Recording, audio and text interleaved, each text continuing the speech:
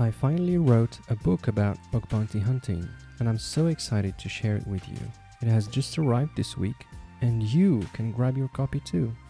Hey there, welcome to the Hackerish YouTube channel, where you can find content about computer hacking, bug bounty hunting, penetration testing, red teaming, etc. In this video, I'm going to present the recent book that I wrote, A Bug Bounty Hunting Journey: Overcome Your Limits and Become a Successful Hunter. I will explain why I wrote this book, how it is structured, and how you can get a copy. Without further ado, let's get started.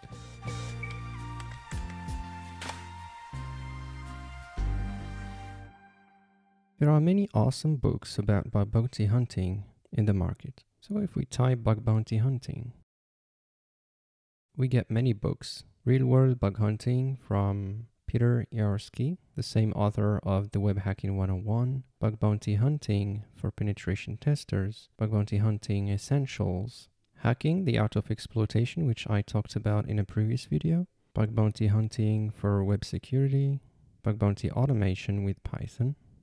But if we go inside them, let's look inside.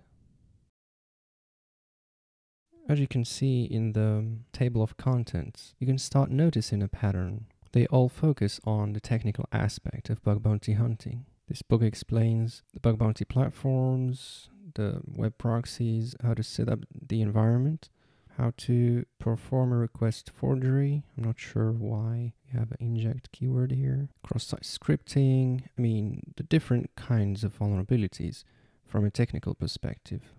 Same thing for bug bounty hunting essentials. We have bug bounty hunting platforms, bug bounty programs, statistics, which you can find on the publicly available reports from HackerOne and Bugcrowd. How to become a bug bounty hunter, keep yourself up to date, target the right program, approach the target with clarity, how to write a report, and then a deep dive into each vulnerability at a time. Same thing here, how to join the hunt and set up your environment, what platform to pick, and the tools, and then the different techniques to exploit a vulnerability, CSRF, XXC, access control. There is a very large portion of the book that is dedicated to the technical aspect of bug bounty hunting. And don't get me wrong, these are great books that you should read. However, I didn't find a book which focuses on things beyond the technical aspect of bug bounty hunting. And from experience and what I've seen in the bug bounty community, as well as working as a triage analyst for over a year, it was pretty clear for me that bug bounty hunting takes more than technical knowledge.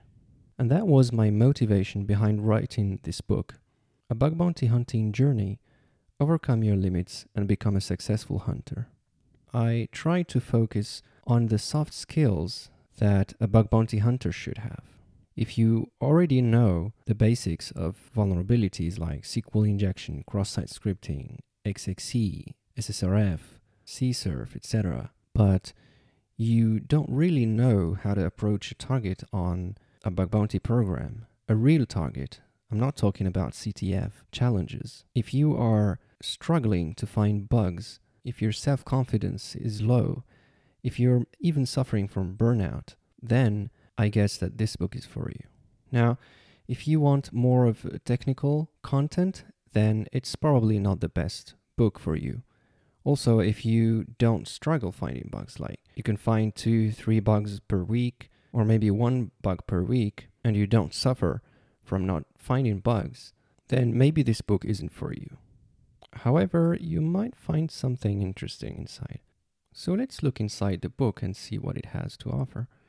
The book is kind of a short story about Anna, who is a junior security engineer who has just graduated from school, and she already knows a little bit about security vulnerabilities, especially web application vulnerabilities, but she is really curious and enthusiastic. She wants to become an offensive security certified professional. She meets with her friend, Julia, and this is where she hears for the first time of bug bounty hunting.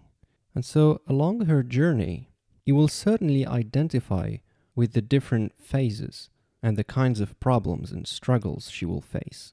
But at the end, she will be able to earn her first 1,000 reputation points on HackerOne and earn $5,000 along the way. This story reflects a typical bug bounty hunter journey based on my experience, on what I've seen in the bug bounty hunting community, and on my triage analyst experience. Because I didn't want it to be just a story, I included 2 appendices at the end of the book. The first one will walk you through a methodology that you can follow when you first approach a new target on a bug bounty program. And then, from there, the next appendix will walk you through how you can approach a web application in order to find impactful and deep security bugs. So it's available for everyone to grab. Simply go to Amazon. If you are in the USA, then choose Amazon.com. If you are in the UK, then choose co.uk. If you are in India, then you can just change the domain to amazon.in, and then you can grab the Kindle version. The Kindle version will be available shortly. It's already in the review process. I sincerely hope that this book will help every bug bounty hunter who is struggling to find security vulnerabilities in bug bounty hunting programs. I wrote it with all the passion I have, and I tried to include relevant points in my experience throughout this journey. For those of you who purchased the book, I would love to see your comments and feedback, so don't forget to leave a comment. If you found this content helpful, make sure to like, comment, and subscribe to this channel so that you get updates whenever I publish a new video on ethical hacking and bug bounty hunting. If you're new to hacking and want to learn the basics, check out the free OWASP Top 10 theory and hands-on training on thehackerish.com and apply your knowledge on the lab which supports it. If you enjoy learning with videos, I invite you to watch the OWASP Top 10 YouTube playlist. However, I encourage you to first try to solve the lab exercises so that you don't spoil them. Don't forget that there are supporting blog posts for most of the videos you watch on this YouTube channel. I also encourage you to subscribe to the Friday newsletter on thehackerish.com to gain some new hacking knowledge at the end of the week. If you enjoy listening while doing other things at the same time, check out the Hack for Fun and Profit podcast, link in the description box. Until next time, stay curious, keep learning, and go find some bugs.